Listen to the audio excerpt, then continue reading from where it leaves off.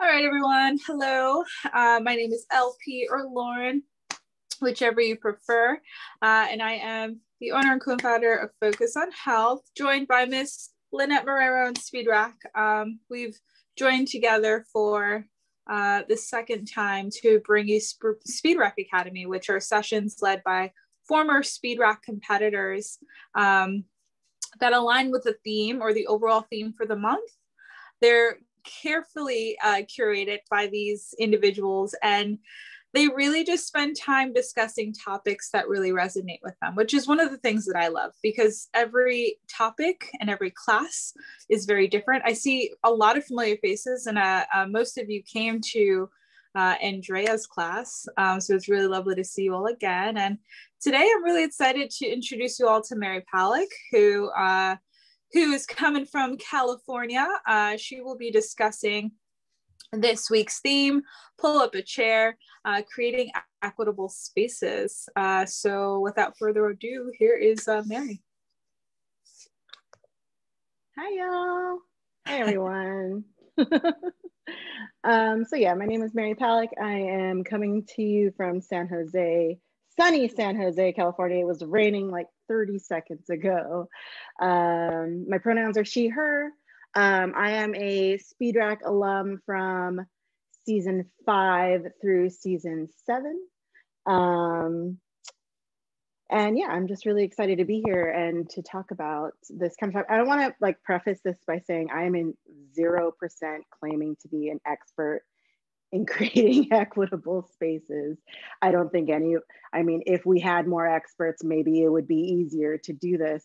But I wanted to share a lot of the things that I've learned that have helped me personally and that I have found powerful and that I believe could help lead to actual change and actual equity. So right on. Lauren, are you sharing the slideshow?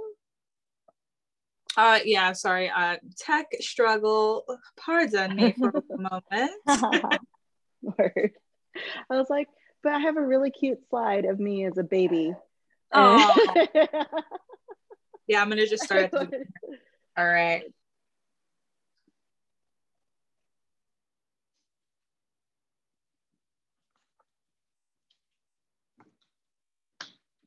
There we are. Awesome. So that's me. A little bit of, if you can click ahead and click on the next slide. A little bit about me. I am an immigrant. I was born in the Philippines. My family moved to America during what was known as the Yellow Revolution or the People's Power Revolution in the 80s, which replaced a militant dictator by the name of Ferdinand Marcos and put in place the first female president of the country. I've spent pretty much all of my life since then in California in the Bay Area, and I've been working in hospitality for over 20 years. As I mentioned, I am a alumna of the Speed Rack competition from seasons 5, 6, and 7. And I was so lucky to have taken the California title and been a national finalist in season 7. And I'm gonna talk a little bit more about how that experience has really kind of pushed me to where I'm at. We can go to the next slide. So the kind of theme of this talk is the power of solidarity, and we're gonna talk a little bit about some historical like aspects of it. But this quote from Grace Lee Boggs, who is an amazing Asian American activist and all around like feminist and activist. The only way to survive is by taking care of one another. And I think like this past year has really made this kind of like, it's shown the truth of this, especially in our hospitality industry. But right now it's an interesting time because we just had Black History Month. This is Women's History Month.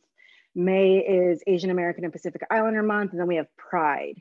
And I think being at the crossroads of all these things, I find that it's really, or I sense that it's really easy for us to celebrate each other. And we might even find it really easy to sympathize with one another when we hear about another's struggles. But what's not so easy to do is how we empathize or really own each other's problems as our own. And that's a practice. And that's something that's what I'm aiming to share today, is the practice of acknowledging that. We can go to the next slide.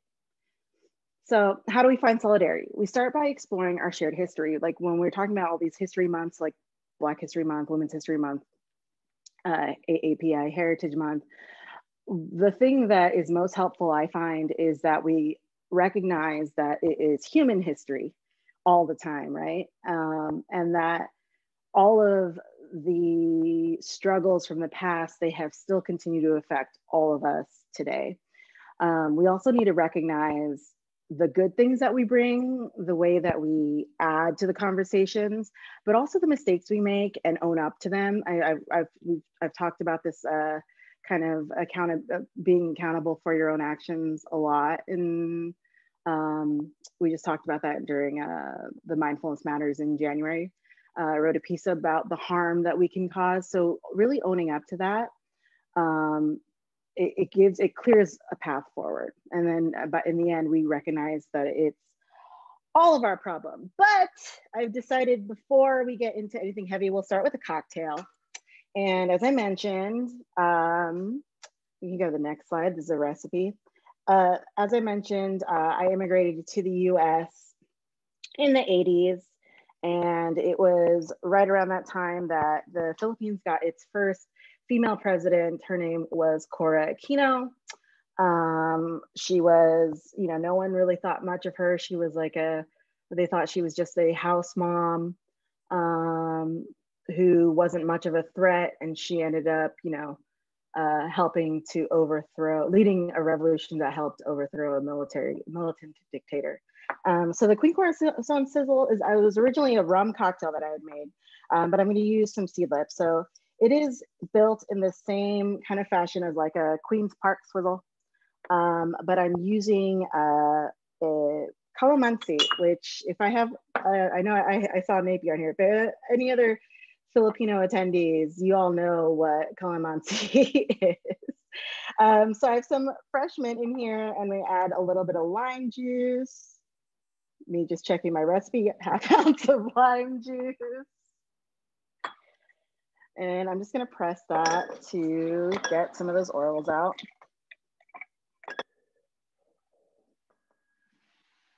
And to that, I'm going to add an ounce of a calamansi syrup. And I just do a really basic syrup of calamansi puree to sugar, equal parts by weight.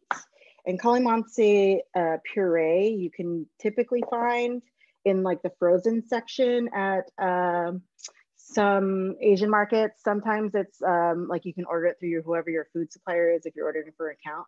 But the calamansi is essentially a hybrid between kumquat and lime.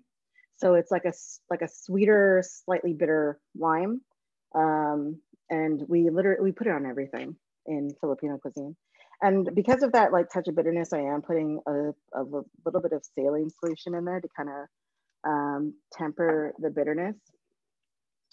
And then, so we're starting off with something NA, kind of working our way up. We're using this seedlip spice. And I chose the spice, even though this is like a citrusy cocktail and an herbal cocktail, where I could have used maybe like seedlip garden or Grove. I chose the spice because I really wanted to replicate that kind of like rummy warmness that you get. Awesome. And make sure I have all my ingredients, y'all. I didn't want to mess it up. I have some crushed ice. It's a swizzle. Mary, did you crush your ice or you have crushed ice? Oh, I wish I had a Scotch. No, I pre-crushed it. I know you have all that equipment in your house. I wasn't sure. Maybe I had an ice crusher. No, I used a good old like hammer and Lewis bag. Give that a little swizzle. And yeah, I think that because calamansi particularly is often used. I mean, we use it for as like a drink, but more often than not, it's used in savory applications, like we squeeze it over everything that we eat. So having the spice there to add kind of those like warm notes to it, Calamansi loves that. I'm just making the biggest mess. And I'm gonna top it off with a fresh mint sprig.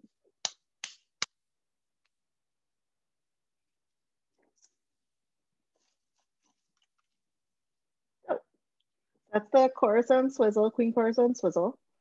If you wanted to make an alcoholic version of it, dark rum is great for it. So now that we have a drink to start with, I'm sorry, I'm cleaning up because this is gonna bother me. I have so much ice on my desk. All right, let's dive into kind of early beginnings. And I don't want this to be a history lesson because why? But you need that context of history. And particularly I find for, most people are somewhat familiar with like a lot of general Asian American history, but Filipino American history is not often talked about. So, and they contribute quite a bit to not just like hospitality in the US, but global hospitality in general. I'm also going to talk about two other industries that are kind of like hospitality industry adjacent, but I do think that they're super important to talk about. So we can go to the next slide. Awesome. So the Philippines in America, I mean, they date back, the earliest was like in the 1500s, 1700s, I think. But really when you start seeing the Filipino people talked about in America, right around like after the Spanish-American War, a tribe called the Igorot people from the northern islands of the Philippines was brought to the US as a display for the St. Louis World's Fair in 1904. So they basically built them like a fake habitat and paraded them around essentially like a little sideshow. And it was like, take a glimpse at the exoticism and how like the savage people live. And this is gonna be really important when we talk about US imperialism and how we were viewed to Americans. We can go to the next slide. And violence, anti-Asian kind of sentiments are not a new thing. The Chinese Exclusion Act of 1882 was the first and only law to ever have been implemented to prevent members of just one specific ethnic group from immigrating to the US. And a lot of these laws were put in place basically to protect the whiteness of the United States, because Asian immigrants were coming over in such high numbers that there was a fear that the homogeneousness of the US, aka the whiteness of the US, was in danger. This was quickly followed in 1924 by the Asian Exclusion Act or Immigration Act that banned all immigration from Asia. And that was in effect for over 40 years. We can go to the next slide. So as I mentioned, right around the Spanish-American War, even though the Philippines had already declared its independence from Spain, once the US won the Spanish-American War, it basically took claim over Guam, Puerto Rico, the Philippines, and around the same time, Hawaii becomes like an official territory of the US as well. And these images are from a book called The Forbidden Book, which is the story of the Filipino-American War, but in political cartoons. And these were all published in actual like newspapers and magazines at the time. And you can see from like the depictions how we were viewed. We were viewed as the little brown brothers, that we were I can't say that word, infantilized. Like we were made like, you know, they thought of us as helpless, and you know, I think there's an image and it's called the white man's burden. And in the image, there's Uncle Sam is holding baskets of people from Hawaii, Guam, Puerto Rico, the Philippines, and they're lugging them up this mountain to civilization. So this idea actually ends up permeating through the colonies too, which we can talk about a little bit later. But what ends up happening is, because of this, because the Philippines during this time is an American territory, then Filipinos become American nationals, and they're actually able to come to the US. So we can go to the next slide. And this brings about what we call the Manong generation. I had to put the slide up here of all like my titos looking all fly and stuff in the 20s, looking all boss, because it was really cool that like their style was really cool. But what ended up happening was they were all young, essentially young workers, laborers, or farm workers, but there were also a lot of anti-miscegenation laws, so they couldn't marry anybody once they got to America. And there's a whole generation that was essentially lost, whole generation of Filipino American immigrants that were lost because they were not given any means to start a family. We can go to the next slide. Yeah, they were original farm workers. My grandpa and my dad both worked. I grew up in a very agricultural city called Watsonville. They were the farm laborers. My dad cut lettuce when he first came to America. And like I said, yeah, no women came to the US at that time, because the men were basically leaving the Philippines to come seek work, and to kind of like deal with that. What ended up happening in like the 30s and the 40s was the formation of Filipino social clubs. We can go to the next slide. Sorry, I'm following along too, guys. I just want to make sure. So Filipino social clubs, you know, I actually grew up in a lot of Filipino social clubs. They're still around. But what they served as back then, obviously they were a way to gather, have entertainment, find some commonality. And this was like an early, right? This is like solidarity within a group, within your own immediate community. It was also a little bit like for protection. But again, they didn't have any women. So what they would do is they would invite like, you know, local women. So they'd be white women, you know, that would come to these dances and these social clubs. And if you consider how women were viewed essentially as property in those times, you can imagine that this did not make white men particularly happy. As I mentioned, I grew up in Watsonville. We could go to the next slide, where a very famous riot happened in the 1930s. Where Filipinos were murdered because they danced with a white lady. And I like, if these kind of stories sound familiar, that's the point. The point is, if these stories sound familiar, but you've never heard of it in this context, in the you know, Filipino history context, that's kind of the point. There's a lot of this, right, in those times between the 30s and the 60s, where it is limiting. It's about rules about limiting the mixture of the brown people and the white people. Yeah. But as those social clubs developed, like I said, I mentioned, I grew up in them, and they serve now as community centers. They provide scholarships. They provide some cultural connections still for young people, especially those who are children of immigrants. And they don't necessarily have that connection with their homeland. So I found them always really valuable. And I didn't know for the longest time that they got their start as this to protect one another. So we can go to the next slide. And then in the 40s, obviously we know that World War II and that we're like at peak anti-Asian kind of feelings.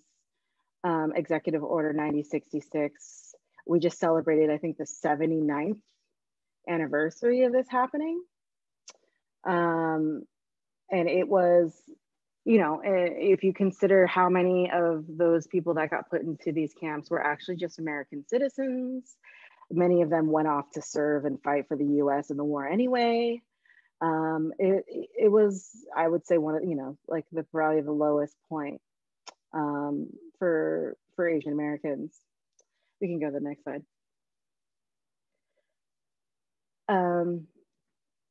In the 60s, we get the civil rights movement. And obviously the civil rights movement, and the reason I mention this, obviously this was largely the work of the Black community, right? Largely the work of the Black community.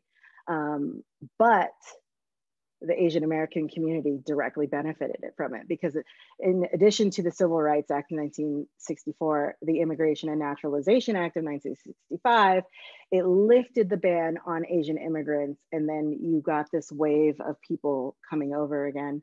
And again, they continue to occupy those same roles: farm workers, service. The reason I really want to talk about farm worker, there's two industries that I'm going to touch on in this, is farm and agriculture, and also nurses. And the reasons I feel like these are really important, even though they might not like be exactly the industry that we like live in and work in, given the past year, we've all been grouped into this just cluster called essential workers. And I think it's really important to recognize the history of those industries as well, because they still affect us. So we can go to the next slide. In the 60s was all about like organizing and building community. And I know that many people have heard of Cesar Chavez. Of course, he has a whole holiday devoted to him. And many people have also heard of Dolores Huerta, and very few have heard of Larry Itlong. And Larry Itlong was the leader of the Agricultural Workers Organizing Committee. And they were the committee that actually started the Delano grape strikes. And it wasn't until after they started the strikes that Cesar Chavez and Dolores Huerta, who were the head of the National Farm Workers Association, joined them in solidarity. So we see they ended up combining together to become the United Farm Workers. And this strike went on for 5 years and resulted in improved conditions for over like 10,000 farmers. And you know, this is one of like those first showings of real solidarity between two different communities.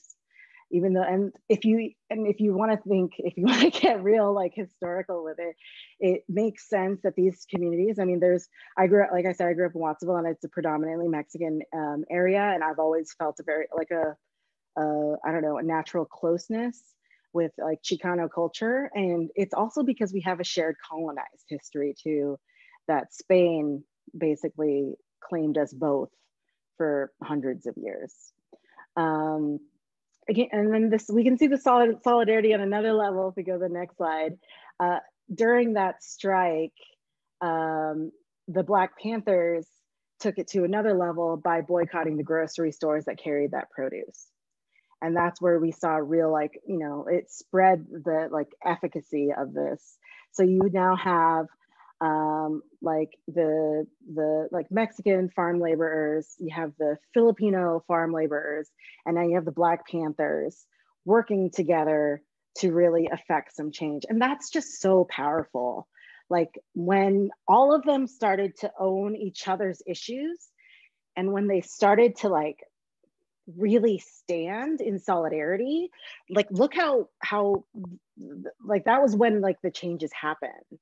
right? So I think that that's like such a amazing example of how powerful solidarity can be, how effective it can be when we own each other's problems, when we own them and say, that's my problem too.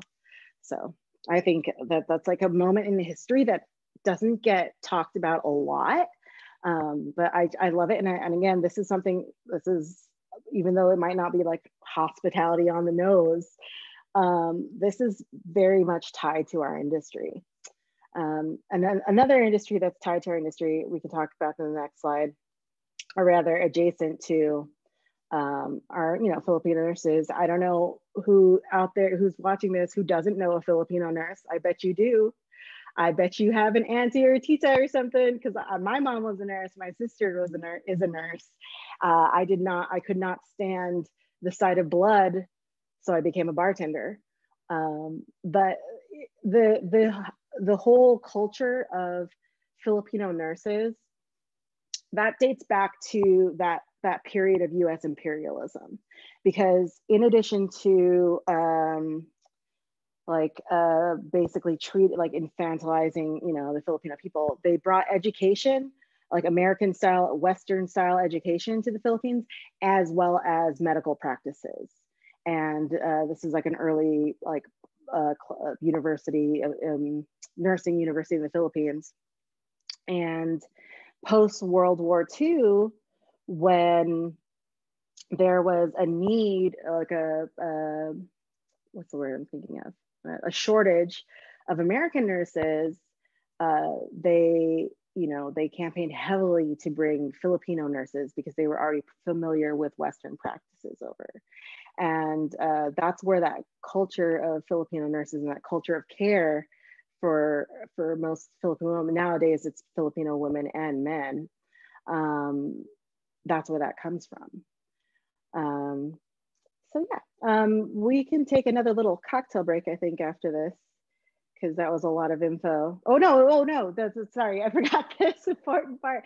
This is like really important today. And this is really why I wanted to touch about Filipino workers. There was an article that came out recently that talked about like one of the most dangerous professions during COVID was like was in the hospitality industry. It was cooks. It was like line cooks. And then the next tier after that are nurses. And these are all from an account that I owe a lot of education, like my learning from is AAPI Women Lead. I got to attend a really amazing conference from them a couple years ago. But yeah, the Filipino nurses were brought over from the 60s, 70s, 80s. They were brought around to fill the void after World War II. They stayed around to battle the AIDS crisis, and when nobody wanted to touch AIDS patients back then, and they're still alive to work to fight the COVID crisis. I have heard so many stories of nurses who came out of retirement, and nurses and doctors who came out of retirement to help battle the current pandemic. But they're, and because of that, because many of them are older who are still working, they're dying at a disproportionate level. So whereas like Filipino nurses only make up about 5% of the whole nursing workforce, they're dying at around 30%, which is to me just a shocking, a shocking number. But it's also I understand where that comes from. That's my mom's nursing class from the 80s. Let's take a cocktail break, because it feels good to have some comfort after talking a little bit about some heads. I don't know if there's any questions because I can't read the chat, but were there any questions so far? No, just conversation. Just, hey, you're awesome. Hi, y'all are awesome. And how beautifully colorful your drinks are. Ooh. Yeah, this is like peak comfort level cocktail right here. Ube, like calamansi, is a very common drink or common ingredient in Filipino cuisine. It's typically used in dessert applications. I just had an ube cheesecake yesterday. It was delightful. So, but I'm making for this a vegan version of Ramos Gin Fizz, essentially. And this is like, I think, and this is actually a lot easier. I don't know, to me, it felt like a lot easier. I don't know what it is. I think maybe it's like the fat content of the coconut milk. It's a little bit easier to bring together than a Gin Fizz. So I'm gonna start with some aquafaba. I have it pre-measured. It's an ounce of aquafaba. That is, of course, chickpea juice. You can either get it from the can or you can soak chickpeas overnight. So I have an ounce of that. And then I have, and I had a little bit of lemon juice in there as well. What did I say? Yeah, an ounce. Checking my measurements. Ounce of lemon juice. And then I'm putting 2 teaspoons of sugar. I'm just using my bar spoon. If you have simple syrup, you could sub out for like ½ ounce of simple syrup. You just don't want to put too much sugar because we're also putting a little bit of the ube jam in there, and that has some sweetness to it too. Oh no, my extra. Oh no. Ube halaya is an ube jam. It's essentially like pure, and ube, I didn't really talk about what ube actually is. It's actually it's a potato, like a root. They call it a root vegetable, but is it basically so it's starchy? It's starchy. So I only put like a little bit of I put like 2 bar spoons full of the jam in there too. But I mean, the starchy kind of acts like similarly to pectin in berry jams. So I don't find them texturally that different. This is awesome. And I also just eat that on like toast. So it's delightful. And then I'm gonna put just a drop of, oh, I just realized that this ube extract does not come in a dropper. It's like straight pour. So I'm gonna gauge a drop or 2 in there. That's gonna give it that really purpley color. So my best friend when I was growing up was Filipino, and her mom always made me call her. Her mother always made me call her Tita. Yeah. But she used to give us ube. I think it was like ube with cheese or something like that. Does that sound right? Yep. Okay. Yeah, we put cheese in a lot of desserts. Yep. And you know what that is? I don't know if that sounds familiar to you if you're of a Cuban descent. You know, cheese in desserts. That is remnants of Spanish kind of influences. I love that. There's lots of baked goods it's a sweet like brioche dough, and we'll put like cheese on it.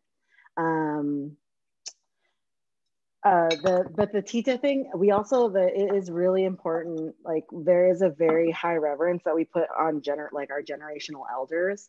So you would call, tita is like what I make my niece and nephews call me, because it kind of means like young fat. It's like young aunt. Well, her mom was like, as opposed to like auntie. Yeah, her mom is like, I'm not old. You're calling me Tita. I was like, yeah, okay. That's exactly it. Like Tita is like younger. Auntie is a little bit old. Like my 2 sisters are both older, but their kids call me Tita, but they call my other sisters Auntie.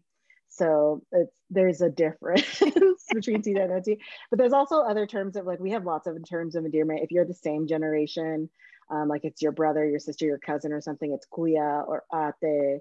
And if it's like maybe like a slightly older, like your parents' generation, maybe manong or manang, that's what manong means. It's a term of reverence and respect. And then we have like lolo and lola for grandparents. I have some full fat Thai coconut milk. You can use whatever coconut milk, but it should be full fat. That's really important. I pre-measured that because I knew it was going to be thick. And then I'm using some good old Tanqueray London dry gin.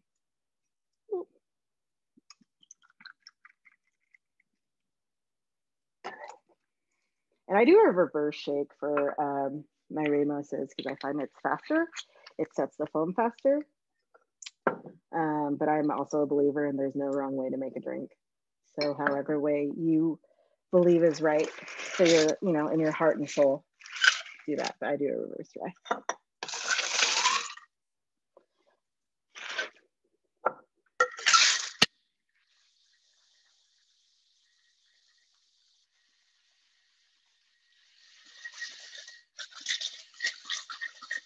I literally almost fell over standing, guys. So this is going great. I like tipped this way for no reason. All right, I'm gonna strain out the ice. You can kind of see the color a little bit as I pour it out. It's actually really beautiful.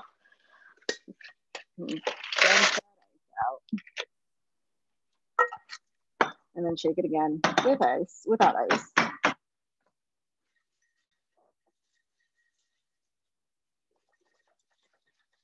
It's splashing on me, so I was trying to like not make a mess.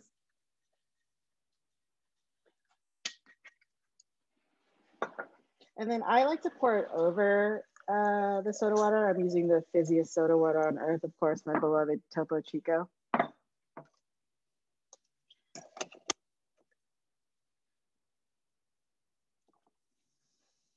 Because that's gonna, see how it foams up so much like quicker that way. The color is gorgeous. All right. This, I don't know, this color thing makes me think of unicorns and just like happiness. I'll put a little bit more, see if I can get a little lift. That's like my dream drink right there. Yeah. Little lift. Yes, please. Y'all, it's been a minute since I've bartended for real. So this is good. Yeah, good stuff. I'm garnishing it with a little bit of nutmeg, because that again, like that warm spice I feel is like very prevalent in like tropic areas, and the Philippines is a tropic area. So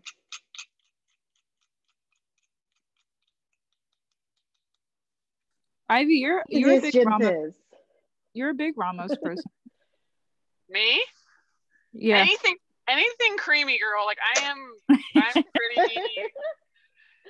Me and Pam Wiz love ourselves some creamy drinks. I do too, dude. Like I'm allergic to pineapple, but I will drink a pina colada. I don't care. I don't care. So good. Like we're getting into springtime. I'm like, oh, we're leaving flip season. Oh, sad. That looks really good. I'm gonna have to make that. Thank goodness for really Asian market. I know this is very, yeah, the ube jam you can find if there's a Filipino section in your you can sometimes find the pure like frozen ube like the flesh frozen sometimes, and you can make your own puree out of that. Yeah, it's delightful. All right, since we went kind of a tropical way, let's talk a little bit about tiki, just for a minute. This is an image of Don the Beachcomber's original bartenders, and they all look kind of the same. There was an article really recently that described the hidden Filipinos behind tiki. And I think that I'm not alone, that I like most of the like Filipino Americans I know that especially the ones in hospitality that heard about that had really mixed feelings about that, because they were basically used for their looks, right? They were used because they helped sell that escapism. They helped sell that feeling of being an island, because we look like island people. We are island people. And it's, I mean, the mixed feeling was, there was part of me that was like really disappointed that that's how, you know, my ancestors were used as basically, you know, to help sell the gimmick. But the other side of it is that like tinge of pride. And that is like, because Filipinos get like kind of grouped in with like Asia as a group. They also get kind of grouped in with the Pacific Islanders as a group. We search for any kind of representation that we can like grasp on, right? Anywhere where there might be something that looks even remotely like me or my family or someone I know, we gravitate to, or like we have that tinge of pride in it. It's like, finally, I see myself out there in popular culture. And there is no better example than that for me than the hula girl, which is the next slide. The hula girl, I mean, don't get me wrong, I love boobies. That's why this is so, like, I love Speed Rack. Speed Rack loves boobies. Like, but this representation, and you're gonna see now that, you know, now that you bring light to it, anytime you go to a tropical or a tiki bar, you're gonna find a booby picture of a beautiful Polynesian looking girl. And, you know, when I was younger, I've talked to some of my like other friends about this, and we all did the same thing. When we were younger, we totally owned that hula girl vibe, right? You know, I had like the cute little hula girl stickers on my car. And, you know, it was like, ooh, about being like sexy and cute and like flirty and fun. But really, when you think about it now, when you see the context of this, you see that, you know, Trader Vic, you know, the white man lounging and being served by the half-naked brown lady. You know, it's this sexualization, and it's also this like making our women servile, like giving the image that that's what we are. We're like, you know, that your image of tiki, your image of escapism includes the service of a young topless girl. And, you know, it's tough because that kind of mentality really leads to this fetishes, like this fetishizing of women, and particularly of Asian women, of Polynesian women, of Filipino women, of women who even could remotely resemble that. The next slide is a TikTok that I've shared. I don't know if it'll play, but it makes me laugh every single time I hear it. Let's see if it plays, but every like Filipino girl I know has probably had this happen to them once.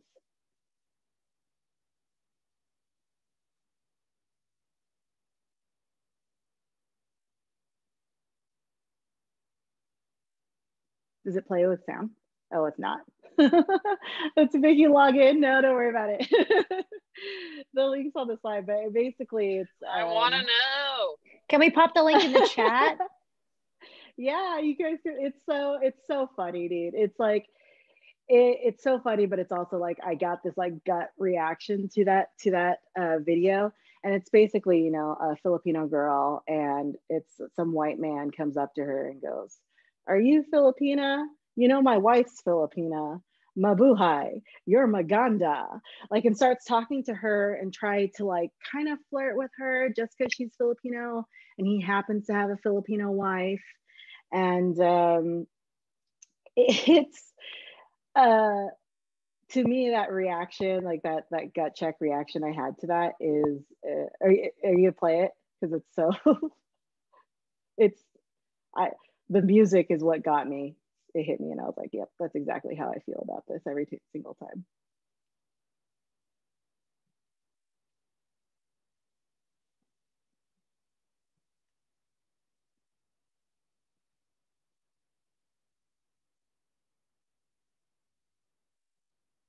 No, okay, that's fine.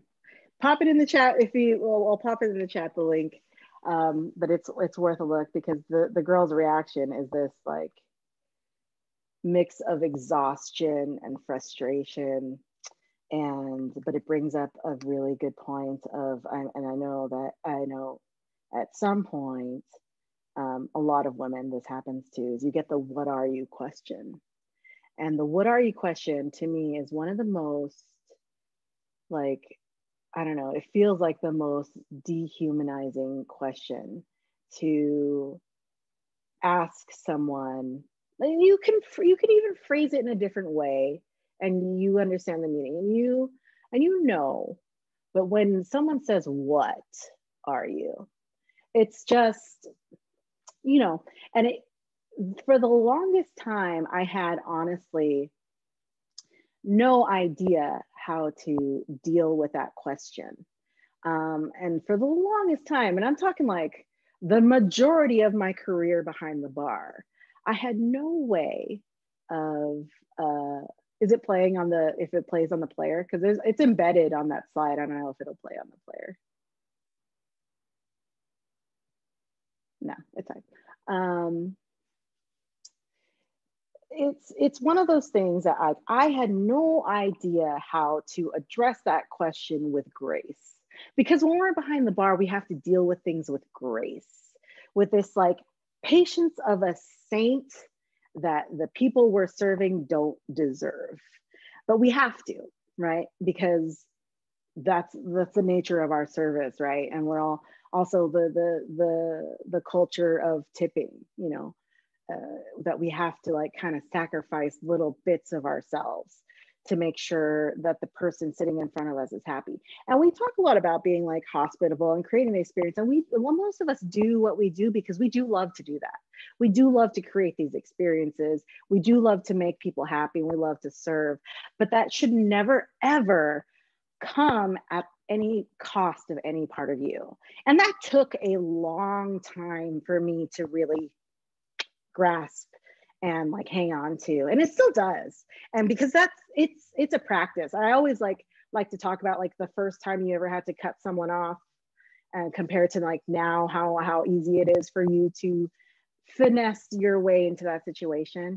And it is a practice like that, but it's much more of a personal practice that you should devote, you know, some time to find. And I know that like LP and I were on a seminar at Tales, and she talked a lot about language, and really that's it. It's finding those words and then saying that over and over again until you're comfortable and you know exactly how to turn that situation from one where you would just bottle it up and run, like what I would do, to something where you can either take that and, you know, approach it, address it, and be like, hey, that's not a cool question to ask. Or even better, take that as a teaching moment for them, you know.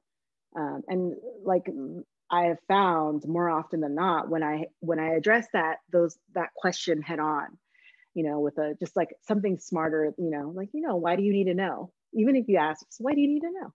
Why is that important to you? And it immediately starts, you know, kind of, and that's an easy way to say, to ask that back without being combative or confrontational. It's a genuine question. Why is that of interest to you? And that changes the tone of the conversation, right? But that's something that I'm like, you know, in our industry, I really, really love to stress, is that you absolutely have that right, and you're not alone. And it takes a lot of time and practice, like to feel like you to feel comfortable. I still don't, honestly, but it's so much worth it. It's so much more worth it because I come out of that not feeling like a little bit less whole. I come out feeling like, well, I always said, you know, I defended me. So if they didn't get it, they didn't get it. And we can move on from it, as opposed to just keeping it locked in, because that's not healthy. I think the next slide is actually going to talk a little bit, like, I think that is this, yeah, there it is. So so like I mentioned, I didn't know how to address any of this stuff. But I was real fucking lucky. Oh, sorry, I'm not sorry, but I was real lucky because early on, and it's so funny because this is so recent for me. I didn't discover Speed Rack until like maybe like what, 5 years ago. I didn't compete in until maybe 4 years ago. No, longer than that, maybe longer than that. Like 6 years ago. But you know, before that, and I don't know if many of you all feel this way too, before that I tried to assimilate by being one of the guys. I tried to assimilate by like not hiding my femininity, but hiding like my womanness, like the you know, I didn't want to like call attention to it. You know, I could fit in this industry just as well as any bro in suspenders back then. And it wasn't until that I got involved with Speed Rack and that I found real sisterhood in this competition that I, started to feel comfortable in that, started to feel comfortable in saying like, yeah, I'm a feminist. I like 7 years ago, I wouldn't have said that.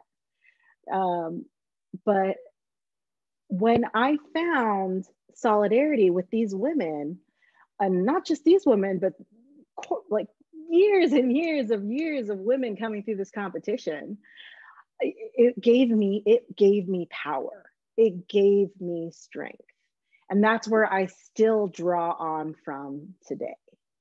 So that's one of the kind of another example, kind of a direct example for me, where I found this solidarity and that gave me power. And it still does today. So is there any, I can't read the chat. Any questions? All right, I'm gonna presume no questions. No questions, just comments. Yeah. People can relate. Yeah, and it's like, what's really special about this competition is like, yes, it's a competition. Yes, it's fierce, but we help each other. And that's so not, that's not as common, I think, in a lot of competitions that you get that kind of help. Like my first year I did this, I had no clue. I was the only girl from San Jose in a sea of like really amazing, talented San Francisco bartenders. And San Francisco and you was kicked the so cocktail much city. ass.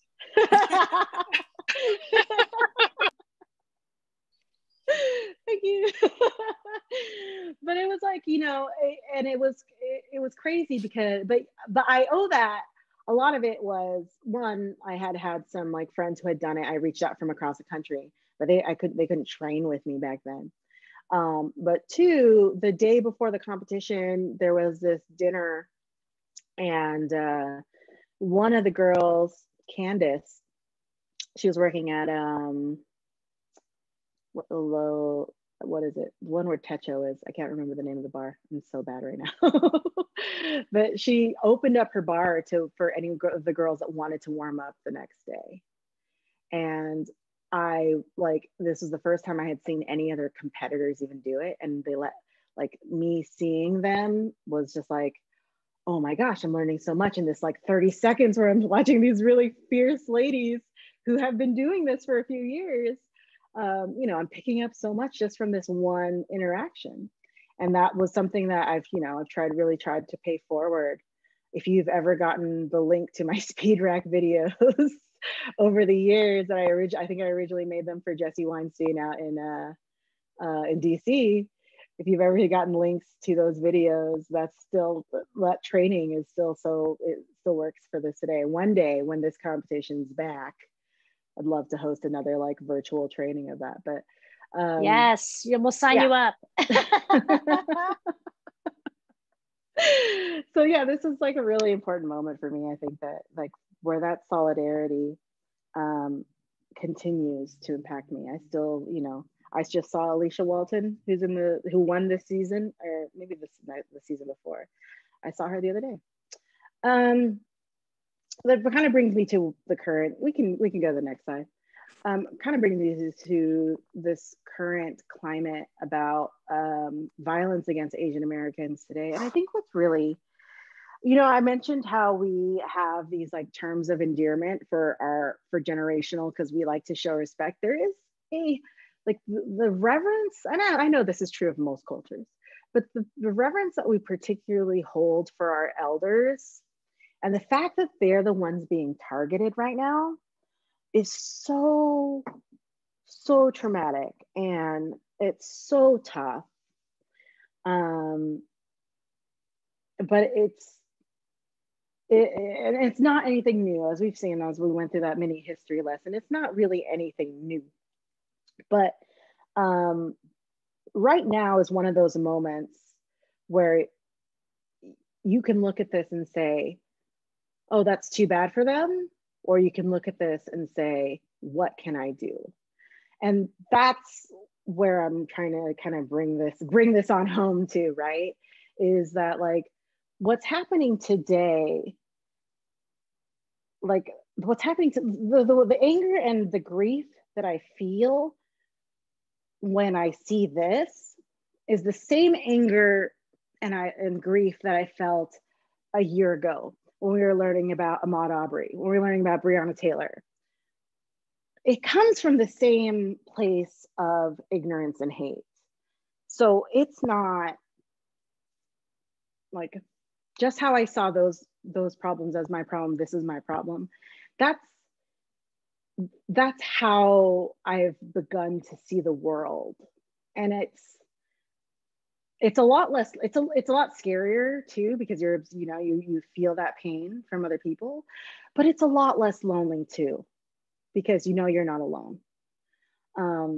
And then in the next, and it's particularly we could see this in the Bay Area, because you can go to the next slide, and this is kind of, I wanted to end more on a positive note. We see that Black communities have been, really showing up for Asian communities. There have been a lot of like protecting the elderly walks, where people volunteer to walk the elderly Asians, and that's the kind of strength that I see, that it's almost like a reflection of those the 60s, when it was the Filipinos, the Mexicans, the Black Panthers all working together to make some change. So seeing this today is also really powerful, and it's what's going to end up driving us forward and how we're going to move forward. Going back to what Grace Lee Boggs said, the only way we're going to move forward is if we take care of each other, and this is it. This is us taking care of each other.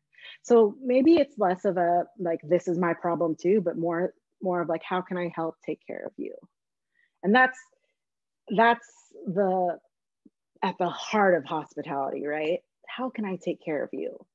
Because when I take care of you, that means I'm taking care of me too. Yeah, and that's all I know. I think we're at 4 o'clock, and I didn't want to go too so long, but we'll end with a cocktail, boozy, because I feel like we've talked some things out, and we're going to go a little more spirit forward. If anyone has comments or questions, just throw them at me while I'm making this. Y'all know how to make drinks. I hear you talk a lot about how the community has been so good to you, but you've also been so great to this community. And, it's funny, when we talked about this session, one of the things that really resonated with me was all the stuff you did for the ladies in your community to get prepared for Speed Rack, right? And then, that was really important. And I think that's really important to bring up, because like, honestly, every time, I'll be real honest, when I started like participating and networking and getting more involved in this industry, obviously it was for my own personal gain, for my own personal education. But the tipping point for me was when I started to reach outward, and when I started to include other people with me to do those things. That's where I found the most success. That first year where I got to train girls in San Jose was the year I won. And it was because I had this like extra confidence boost of having like, seeing these girls who were doing it the first time and feeling their nerves and being like, oh, I'm the old dog now. And so it was like, it gave me this confidence to do really well in the competition. And you helped so many along the way. And I keep wanting, like, if that was like, that's the thing I think I love the most is training for Speed Rack, and I love doing it. Like, I will, if you're in California, I'll likely just drive to you, and I'll physically train you. If you're not in California, I'll FaceTime and do a Zoom class with you, and I love that. It's like it gives me like a natural high. So I just have some Chinar and some sherry in here if anyone's paying actually attention to this cocktail demo. Of course we are. And then I'm putting a little allspice ramp. This drink is again playing off those warm spices but this one's hitting more towards like the Caribbean. I have a little allspice dram in there as well. I think I already put salt in it, but I'll put it in it. And I have some Ronzacapa, delightful watermelon. I have a question for you, Mary. So someone asked, Do you have examples of ways to respond when guests ask, "What are you?" Yeah. Well, my first reaction is to bring it back to the answer with a question. I'll almost always like, why are you curious? I won't be like, why do you want to know? Because that's like, the whole finesse of being a bartender, right? I'll ask why, like, oh, why are you curious? Or, how's that pertinent to what we're doing? And sometimes they're genuinely curious because, they want it, they're more often than not, right? They want to be like, oh, one of my friends is Filipina, that equivalency for some reason. But when you ask that question back, it automatically gives you a little bit of power. And then you can steer that conversation the way you want it to go. If they're actually genuinely curious about your heritage, then you can be like, yeah, talk about the things that are like make you proud of who you are, proud of where you're from. And that becomes that teaching moment for them. But it steers it away from it being like, because I've had people ask me, like, what kind of Asian are you? And then like follow it up. It's like, oh yeah, as long as you're not so-and-so kind of Asian, because they're the crazy ones. And I'm like, what? And it's, you steer it away from you take that power from being, from allowing someone to fetishize you and make it so that you take control of the conversation. The point of that is just take control of the conversation and steer it in the way that you would rather have it, as opposed to feeling scared by it because you don't want what the worst case scenario is, someone who's going to be creepy or someone who's going to say something inappropriate to you. Yeah. But that takes so much practice, honestly. I agree. Dude, this cocktail looks so good. It's delightful. I've made this cocktail many times, and it's delightful every time. And I'm garnishing again with that spice, that warm nutmeg. Is there a specific sherry, a specific Oloroso sherry? I mean, I forget the brand that I used when this was an original menu, but I almost always just list out as my go-to. Yeah. Almost always. Okay. Just because. So. I'm just trying to see if I have all the ingredients, All right, I think I've taken up a lot of the time. Yeah, it's over an hour. So if there are any questions, I'm an open book. Feel free to DM me. I mean, there's a lot of women on this chat already that I admire so much, who are like equally, they're equally doing the work. And like, this isn't like about like how we're gonna have, equity overnight. Nothing is. But I just wanted to show examples of how much stronger you feel and how much stronger you can be when you are in solidarity with other communities. So. Awesome. Oh, thanks so much for coming on and doing this. And thank you for having beautiful me. Presentation. Really beautiful presentation, Mary. Yeah, so thoughtful and beautiful, and thank you so much. Yeah, this is great. Thank y'all. This was a joy.